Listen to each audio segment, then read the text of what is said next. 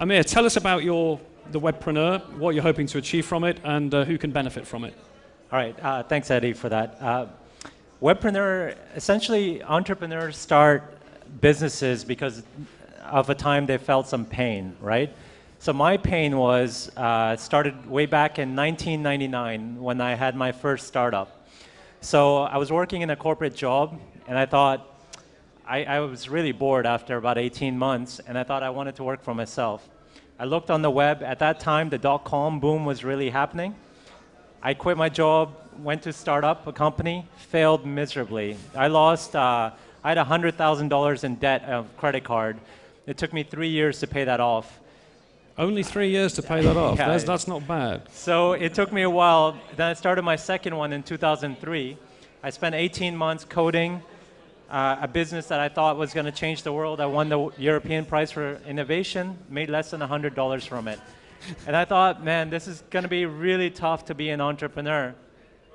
But over the last couple of years since then, I invested a lot of time, energy, etc., learning about making a living through the web, through using the web, because we're all more and more on the web, and it makes it so easy to start a business now. For instance, just by putting a t-shirt on, if someone takes a picture of me, tags me on Facebook, I appear on people's news feeds, right?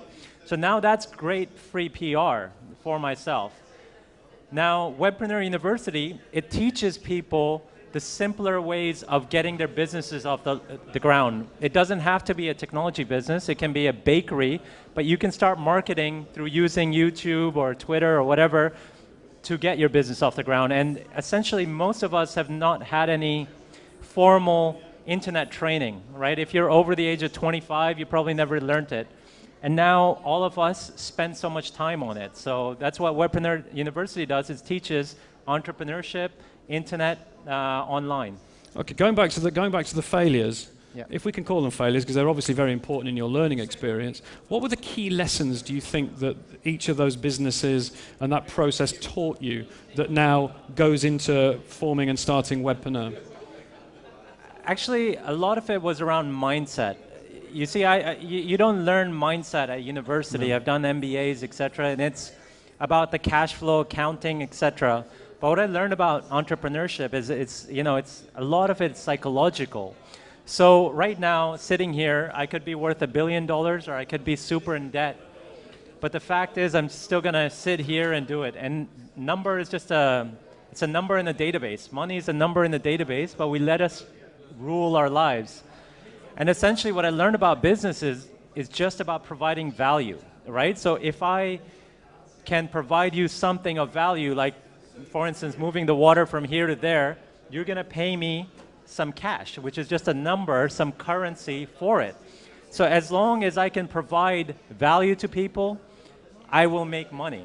It's not as complicated as I originally thought. You know, if I can provide content which says, okay, people can learn about the web, and I spend hours and hours and hours researching and making things easier for them, they're gonna pay me some money for it. And that's simple as that, right? So what would your advice to be to young entrepreneurs starting a business about the, I mean, to say that you're $100,000 in debt, to a lot of people, particularly in this region, that's going to seem like a scary or intimidating situation to be in. What can you sort of advise them about the notion of cash flow, about value, about selling, about getting that first customer, to sort of overcome those fears about that situation that you faced?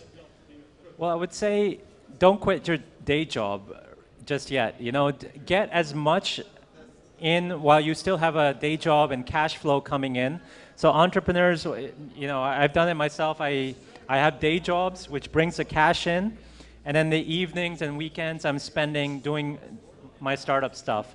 So focus on that part to get as much while you still have a job, or you're still a student, or you still have some other income, and then doing that. And then you want to minimize your risk. You know, you think every idea is going to work, but what's called an affordable loss, right? What can you afford to put in a business that it doesn't work out? You're not going to, you know, lose your wife and kids or whatever it might be, right? So focus on the affordable loss, and then also keep one of the biggest lessons I had was getting the right peer group. If you have positive people around you that are encouraging you about your business, then you're going to do great.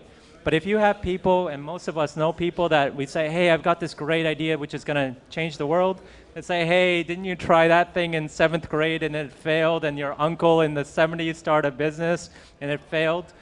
And entrepreneurship is not about, it's not just about money and making money, it's about changing people's lives, improving that, etc. So, you know, focus on value and the money will come later on, right? So money's, as I keep saying, just a number in a database. And as there's not even currency now, it's just numbers and databases that are exchanging. So just focusing on providing value. What can young entrepreneurs visiting your website, learning about the courses you've got to offer, what kind of programs or software or tools have you got available to help them in the processes you've just been explaining? Well, we've got Webpreneur 101. Essentially, that course goes through and talks about Webenomics. So what are some of the ways that people are using the web to make a living for themselves? So many people don't believe it, right? It's like, no, man, it's not possible to make a living through the internet. So it's about changing the mindset to say, hey, look, right now this show is going on the web, right? Now. So a lot of this stuff is moving. The economy is moving away from the television to the web, from newspapers to blogs. So how to take advantage of that? Now, what do? I come on your web show, I promote myself, and then I make money through that. So Webenomics, then we have Uism. Uism is about building your brand. So the way that if I can build a brand, AmirAnzur.com, for instance, I have my own site. Instead of using Amir@yahoo.com, which is actually giving away traffic to Yahoo or Gmail or Hotmail, I have my own brand. So my email address is Amir@AmirAnzur.com, which means that every time I send an email, I'm marketing myself. And then people check out my bio, they build trust, credibility, and I can get more business that way. So everyone should have an Eddie at Eddie Taylor, or you at your name. And it teaches, that module teaches how to exactly set up a site, your own domain, etc.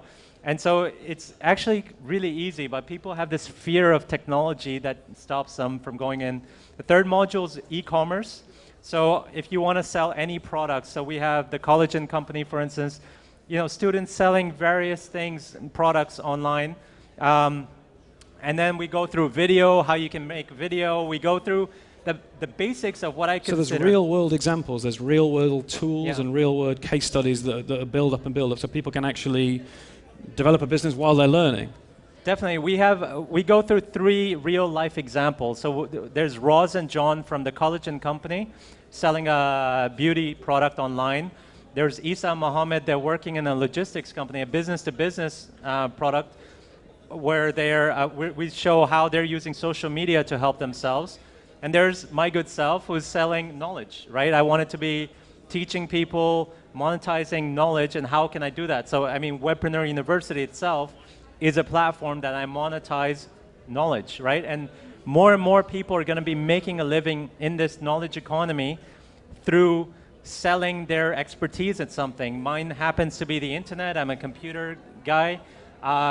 But you know, you might have it in PR, for instance. You could sell PR courses, etc. Right? Okay. Thanks very much for your time. When are you speaking today or tomorrow? We're typical Webpreneur. We're trying to get a last-minute slot in. It should be in the afternoon this time, and in one of the Spark speakers. But again, I'd like to thank the team for organizing this celebration of entrepreneurship. It's an awesome event coming in, and hopefully we'll keep growing in the region and see more of these. Amir Anzur, let's hope so. Thank you very much indeed for your time. Thank you very much indeed.